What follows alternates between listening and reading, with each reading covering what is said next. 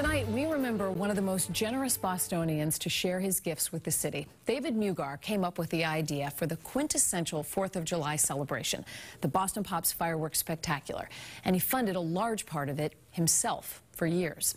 David Mugar died last night at the age of 82. But his legacy will live on in a city that he loved. WBZ's Anaridis Rodriguez is here in studio with a look at the incredible impact he made on our community. Anaridis? Paula and Lisa, David Mugar was a philanthropist who had a vision to create something special in Boston on 4th of July. In 1974, Mugar launched the Boston Pops Fireworks Spectacular on the Esplanade with the legendary conductor Arthur Fiedler. The show eventually became a nationally televised broadcast right here on WBZ and CBS. Mugar's family says he passed away peacefully last night.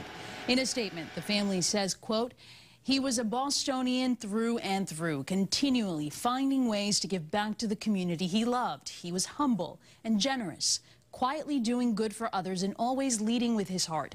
The many gifts he gave to civic and cultural organizations across the city and the state were most often given in recognition and honor of his parents, our grandparents." Boston Pops conductor Keith Lockhart says Mugar is irreplaceable. David is one of those.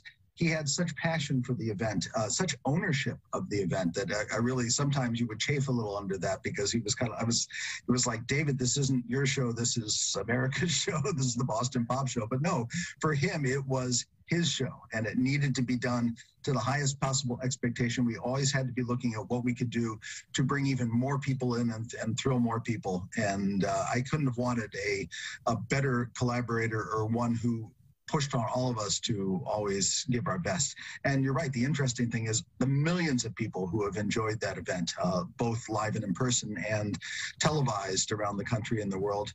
I can't imagine how few of them have any idea who he was. But that's, Mugar is survived by his longtime companion, 3 children, and 5 grandchildren. And Lisa, I know you worked with him for many years.